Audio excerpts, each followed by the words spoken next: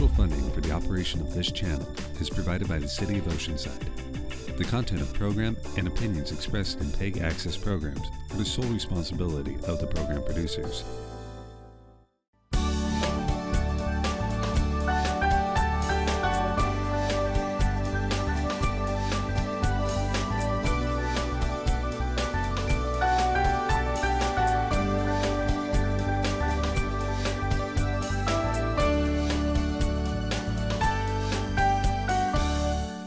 Hi, welcome to this edition of North County Talks. I'm your host, John Bonasaro.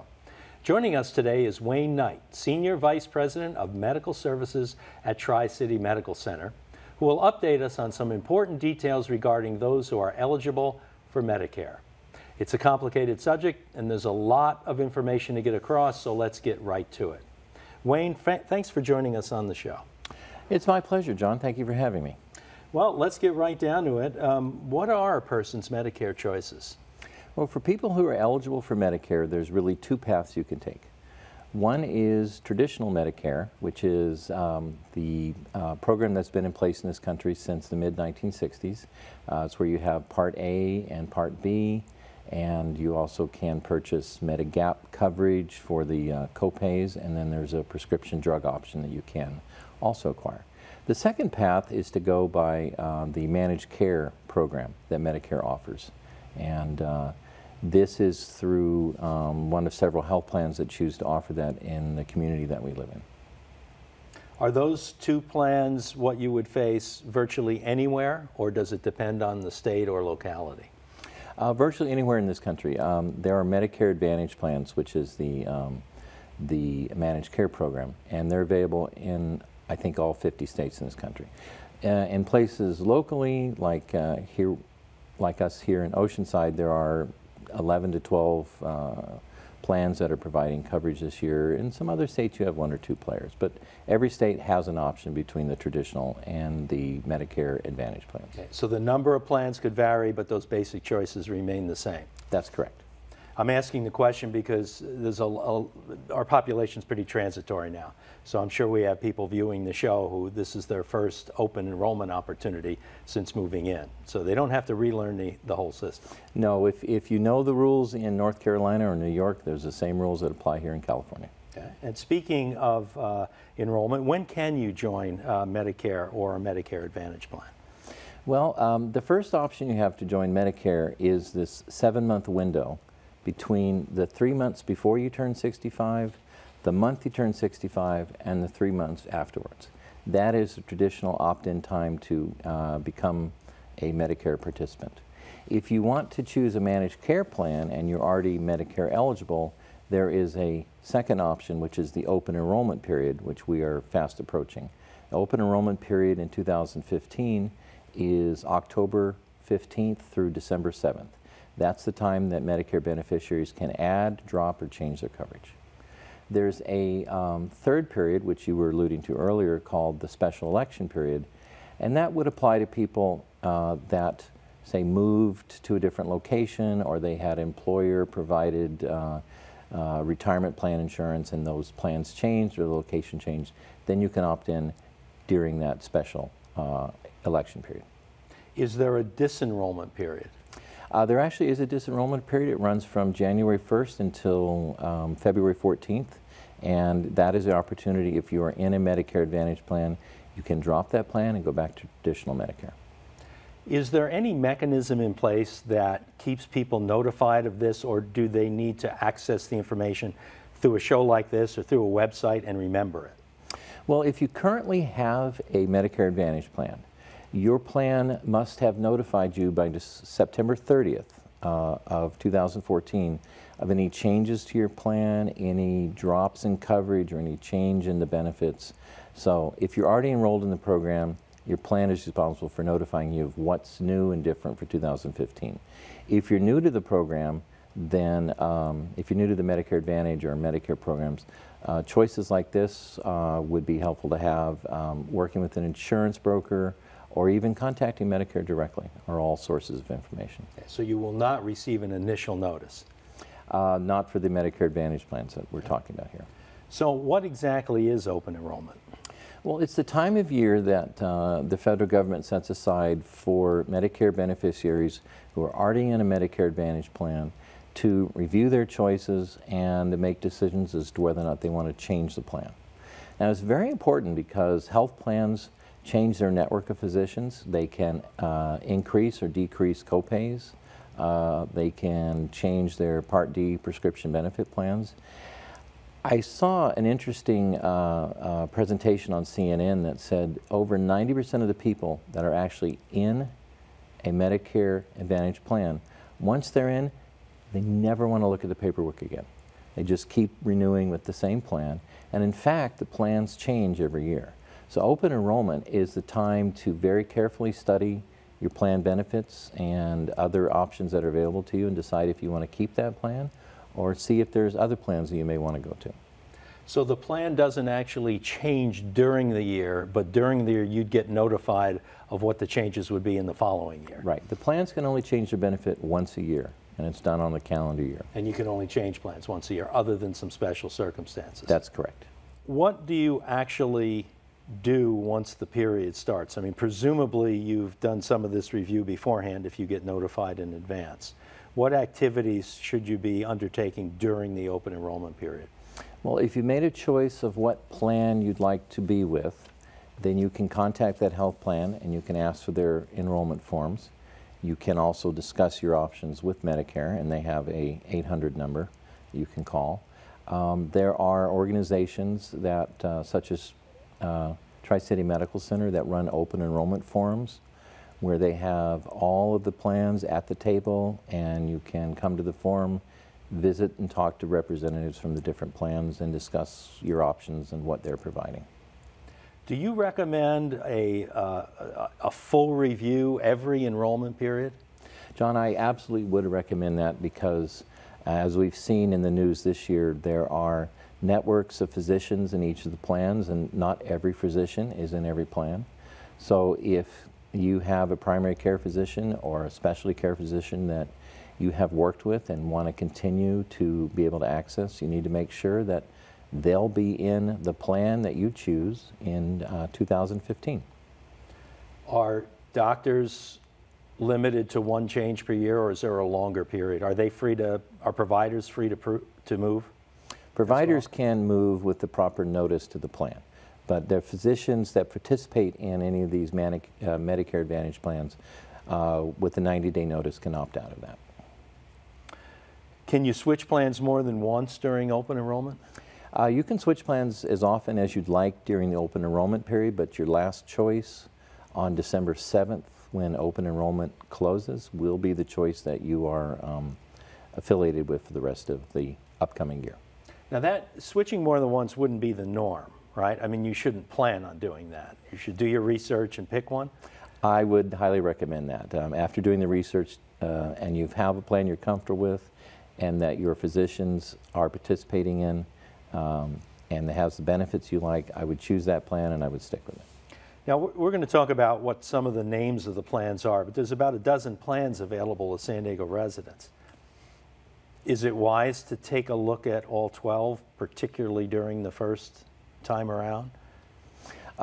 It absolutely is, because all 12 of them can offer different combinations, and so if you are someone that has a lot of prescription medicines, then you would want to look at the plans, what we call the Part D benefit, and if you are someone that utilizes a lot of specialty care, then you're going to want to study their networks. For instance, a physician that's in, let's say, Blue Shield Medicare Advantage plan would not be in a Kaiser plan. And a physician that's in a United Healthcare plan may or may not be in a Blue Cross plan. So again, each plan has different networks, and it's important to study those networks and to study those benefits. I don't want to overemphasize first-timers, but I think that that's probably the #1 target market for what we're talking about here, because they have no experience in it.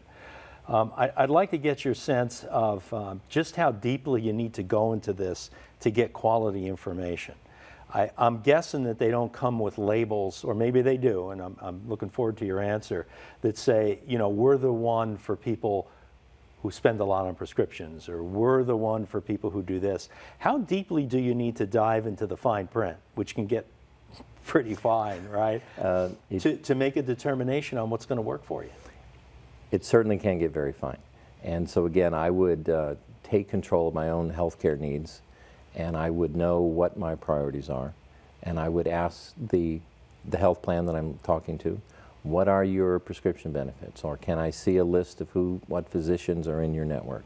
It is really important for the patient to be well informed when they make these decisions, because nothing is more important than your health care, and you need to be comfortable that you've done your research and not be afraid to ask questions, because the plans, the providers, they're all used to these kind of questions and they all know the answers, or they should know the answers. And if you don't get an answer you like, or you don't feel comfortable, you should explore other options. Can you give me an estimate on how much time you think, and I know there's no perfect amount, but what's your estimate on how much time this usually takes, this research? Well, if a patient knows their own needs at this point in time, most people would be pretty comfortable with, I'm going to have an orthopedic issue coming up, or I'm very concerned about if my cardiologist is in a plan or not in a plan, or I have diabetes and I take a lot of different medications for that. Once you know what is important to you, you can do this research in 2 or 3 hours. And again, the more questions you ask, the easier the job is to make the decision. But it's fairly simple once you know the questions to ask. And the questions should be pertinent to you. What's important to you? That's the questions you should ask. What are the big names here in San Diego that people should look for in terms of the plans that are available? Well, in San Diego, there is Blue Cross offers a plan, Blue Shield, HealthNet, United Healthcare, SCAN has a plan, Humana, Care First, and Kaiser, and 2 or 3 others. Those are the biggest players in our part of the county. So no matter how big the brand name is, and no matter how bland or generic it might appear, I'm hearing you say that there's a degree of customization which surprises me, to tell you the truth, that there's a degree of customization it's really worth digging into. Yeah, let me give you an example. Some plans have 0 copays. They may have a narrow network of physicians, but when you go to the physician, you don't have to pay a copay. That's important for some people because the multiple $20, $25 copays can be very expensive. So if you are focused on the expense of actually visiting a physician, you would find favor with the plan that has no copays. Other plans have higher copays, but they have wider physician choices. So it's all a matter of what's important to you and what your priorities are. So you're balancing categories of distance traveled, personal preference on a physician, and then ultimately how much it's going to cost you out of pocket. That's correct. That's correct. All those are important priorities, especially if your transportation options are limited. Then you want to have somebody close to your home, close to your neighborhood. If you are in a tight budget, then you are going to focus on copays and deductibles and things of that. And again, not every plan offers the same network or the same type of copays. We're getting close to our break, and when we come back, we'll talk about what Tri-City Medical Center does to support this period. I want to throw one last question at you. How standardized is the presentation that these providers give? Do they answer the same range of questions in the same way? Well, now that's an interesting question, because by law, each plan must identify certain categories of benefits they have. And so they have to disclose their copays, they have to disclose their network, they have to disclose their benefits and their Part D prescriptions. So the government regulates the type of product that's offered, but within each category there are ranges that plans can offer. My experience with plans is that they're very upfront and very open with their disclosure, and especially if you're working with the broker, the information is very reliable. We'll talk about the broker issue when we come back. What I'm understanding is there's a range of there's goalposts in effect, that they're all in, not just in terms of what they provide, but how they explain it. That is correct. Thank you. We will be back. We're going to take a short break, and we will dig in to this important subject further. Stay with us.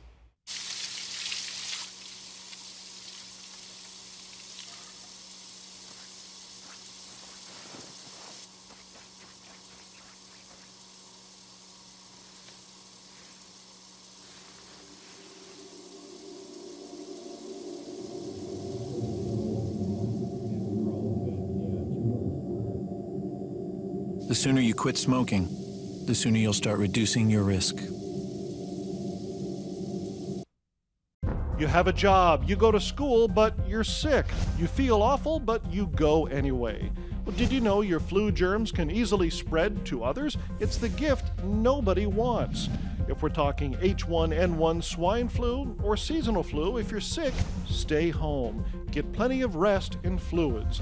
Go to the County of San Diego's website, sdcounty.ca.gov, for more information or call 211.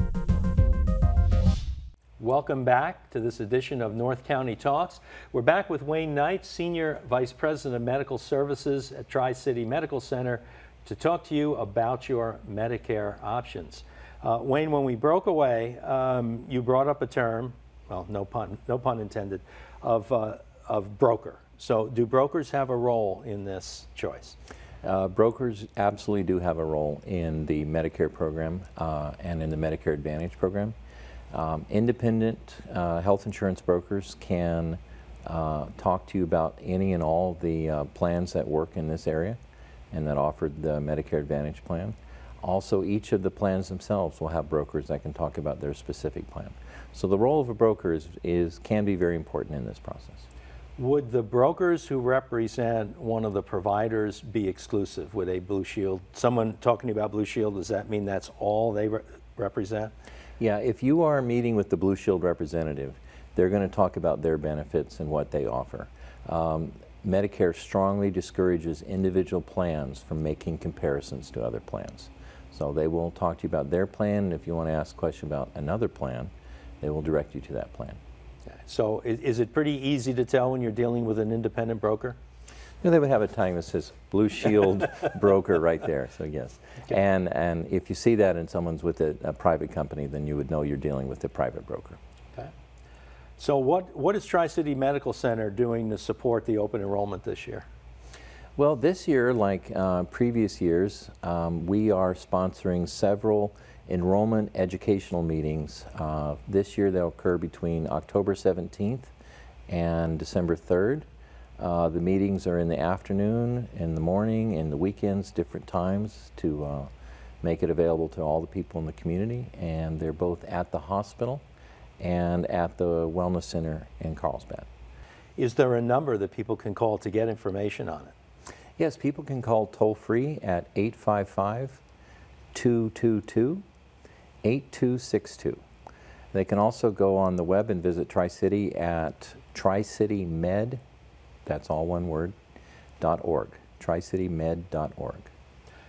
Are any reservations or appointments required or recommended? It's recommended, but it absolutely is not required. And what can people expect to see when they show up? They will see representatives from the major health plans that are offering Medicare Advantage plans in our market. They'll also see representatives from some of the organized medical groups, the IPAs, and there may be one or two physicians there also being able to ask questions about general health needs. Let me ask a couple sort of housekeeping items. Are all of the events of equal quality, let's call it, where the same people are at all of them? So people, can they schedule it for their own convenience, or are there a couple main ones that people should really try to get to? Each of the opportunities would be presented in the same format. So if you can't make one and you can make another one, you're not missing out on anything. Okay. Now, I know you stressed this before, but I think you feel that, and I agree, this is really important. There's some stuff you should bring, correct? You should bring information that you might need on what type of prescriptions you're on. You should have a list of the doctors that you want to be able to access, be they in primary care or specialty care, to be able to say, is my favorite cardiologist in your network? And just generally know about your expenses and know about how you access health care.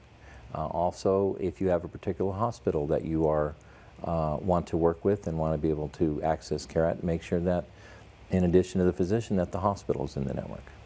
And so those could be two different things, I just realized. So do you recommend that people do some research before showing up, or are these events the perfect place to do your initial research and then follow up later, either online or with specific interviews with providers? Well, the events are set up so that an individual can walk in there if they chose and say, I know nothing about open enrollment, I need to be educated, tell me what there is to learn. So on the other hand, if someone says, someone approaches it like, well, I've done this 2 or 3 years in a row, but I want to explore making some changes this year, we're also able to address those levels. So it's really a balanced presentation. Depending on what your needs are, they can be addressed at these meetings. So it's set up for either situation then, right? So you could start up from ground zero, or you could get the graduate level of how these things work. It's designed for all, it's designed for everyone in the community and whatever their needs might be.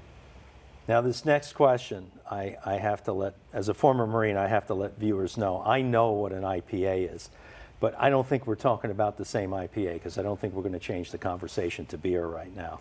So tell us what your version of an IPA is. My version of IPA is not a beer.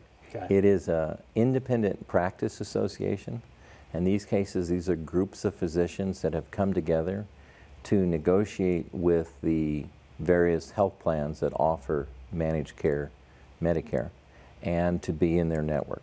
So in our area that we work in, there's 2 or 3 IPAs that work there. We have Primary Care Associates Medical Group, Greater Tri-City IPA, and then also the Scripps system. I have to ask, how does this fit in with what doctors are members of and what hospitals may or may not be members of? They're 2 separate networks, but generally a physician will only join a Medicare Advantage plan, say through an IPA, that includes the hospital that they currently work with.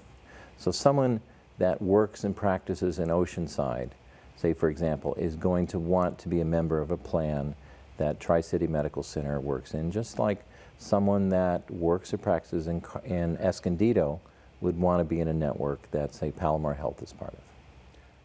Are IPAs represented at your events?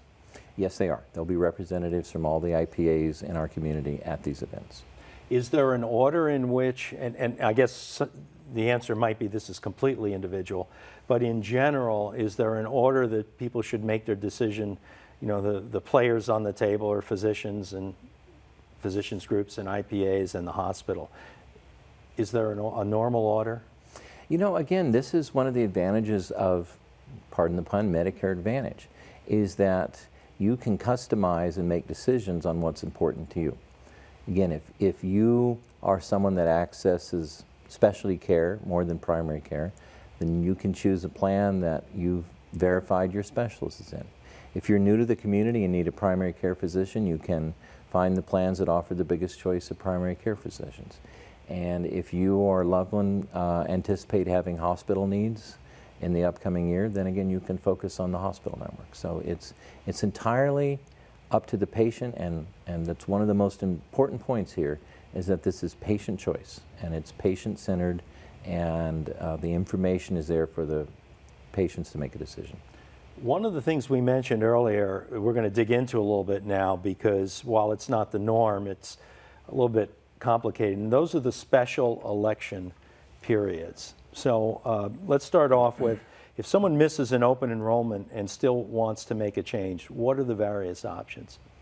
There are certain exceptions to open enrollment, and they depend in part on changes to your personal circumstances. So if there is a major change in your financial circumstances, if you've moved, if you've lost coverage, anybody that falls in those categories has an expanded time to work with the Medicare Advantage plans or to cycle back to traditional Medicare. By the way, is this something you could get information on at your event as well? You can get information on our event. You can also get information from Medicare itself, and it's readily out there. And this particular topic is completely independent of the physician, the hospital, the IPA, or anything else, right? This is generic to Medicare itself. That's correct, John. This is something that Medicare, these are rules that Medicare establishes. There's a thing called the plan non-renewal special election period? That's correct. If you're in a plan now and the plan has made a decision to drop out of the Medicare Advantage market, They are required by law to have notified you by September 30th of the fact that they'll be withdrawing at the end of the year, and provide you information on how to contact Medicare for further questions, and notify you of other plans in the area that are providing that service. The window for those people begins earlier to make decisions. I think we already covered the special election period for low income. Okay. 5-star Medicare Advantage or Part D plan special election period. For certain plans, and there are very, very few of them, that have earned a 5-star rating from Medicare, which is the quality indicators that Medicare measures through both outcome measurements and patient satisfaction. The plans that are rated 5-star, they can actually make their product available to Medicare beneficiaries 12 months out of the year. Let's sort of bring things up to date. Are there any changes to Medicare this year that we need to talk about? Well, in 2014 and going into 2015, Medicare is as strong as it's ever been. It is well funded. The benefit levels are the highest they've been. Last year, when the Affordable Care Act went online, it expanded access to certain cancer screenings and to patient well-being and to annual physicals. These things were last year new to the plan, but they're continuing this year. So the best benefits that have ever been available through Medicare are available here and now. Speaking of here and now, the news is dominated by the health insurance exchanges, what commonly called Obamacare. How does that fit into this, if at all? Well, that's an interesting question, and I get that fairly often. If you are eligible for Medicare, the simple answer is that you are not eligible for the Affordable Care Act or Obamacare or any of the exchanges. The health insurance exchanges, and in this state it's called Covered California, were designed for people that do not have health insurance or that are working or not eligible for Medicare. If you are eligible for Medicare, by definition you have health insurance, and that health insurance will be Medicare. Interesting enough, it's technically illegal for a broker or a plan or anyone to try and sell you any of the Covered California Obamacare products if you are eligible for Medicare. So my simple answer to people is, if you're eligible for Medicare, you're not eligible for the health insurance exchange. It's that simple. So if somebody who's eligible gets someone approach them, that's a problem and they shouldn't be responding. They should not be responding, and they don't even need to have that conversation. Okay. We've got about a minute left. Is there any additional bits of wisdom you want to impart? What I always encourage people to remember is that your window for making changes runs between October 15th and December 7th. After that, the window closes. Plans change their benefits every year, so even if you've really enjoyed your plan in the previous year, it's important to research any changes they might be making.